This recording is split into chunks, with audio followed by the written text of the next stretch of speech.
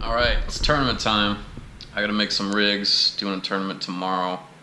I'm actually fishing in the kayak against power boats. This is the first one of the year for that. I will be doing probably 3 others this summer. So I thought I'd just kind of show you how I rig my wire rigs for the tournaments. So check it out. Alright, I use 60-pound wire. Or it's really 58-pound, number 6, I believe. I'm using a 50-pound laser sharp power light swivel. I'd recommend at least using 50-pound. You can go up to 80 or whatever you want to do, but for me, getting the smallest one possible is what I'm looking for.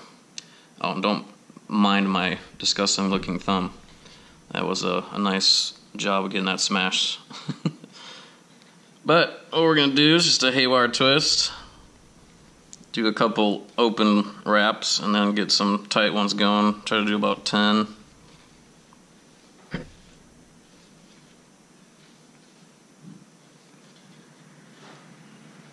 Maybe 8. But that will do the trick there. Simple. Now I just cut my tag ends. I know a lot of people do the little twist, bend over and twist it off, but I don't care. I use cutters, does it quick, gets a little tag in, so what? Gets the job done. I got about 2 to 3 foot on the main wire, and we're going to bring that to your 4/0 Eagle Claw live bait hook. Again with the haywire twist.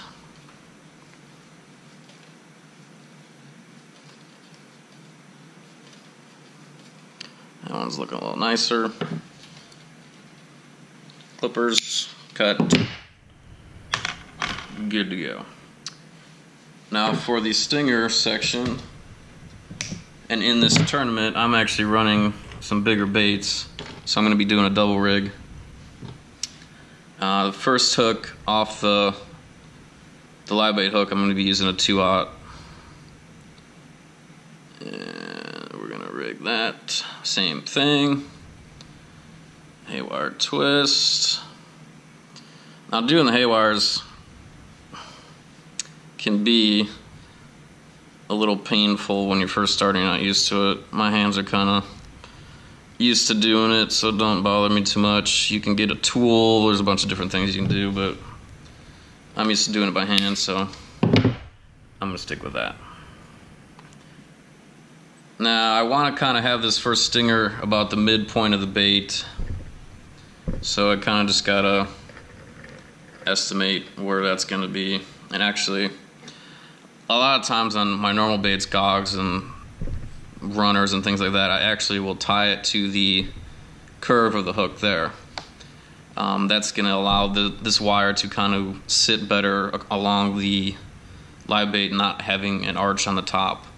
But with the bait I'm using for the weekend, I'm actually going to do it on the eye of the hook because I want it to have that arch, because that's the way I want the hooks to sit on the bait. So we're going to go right through the eye.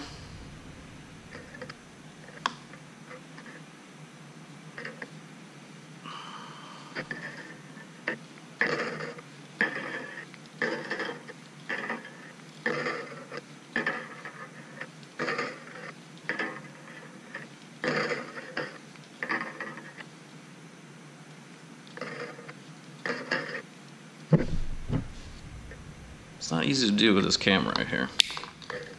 I'm trying to show this, and it makes it hard. Alright, so that's the first one.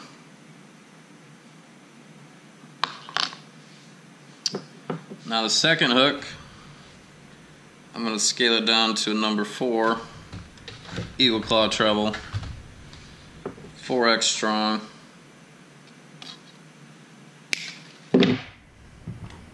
Same thing with the haywire twist.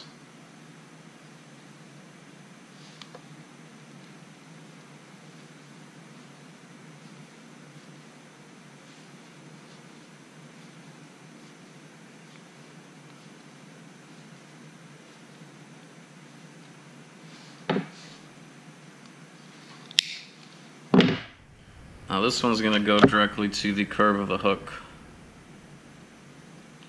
So I'm going to kind of want to have an estimate of where this is going to land on the bait. Kind of want it at the, not on the tail, but close to the tail of the bait, so that if the fish hits it short, it's also going to get hooked. Now on this loop, you want it really tight so that it's not going to come off and slip over the barb.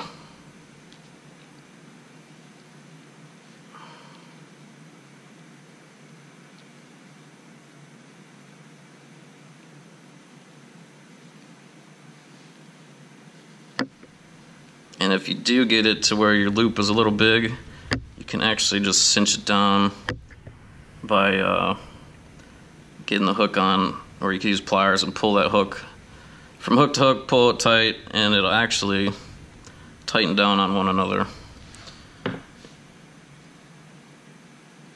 Cut that. Not the best looking thing, but it does the job.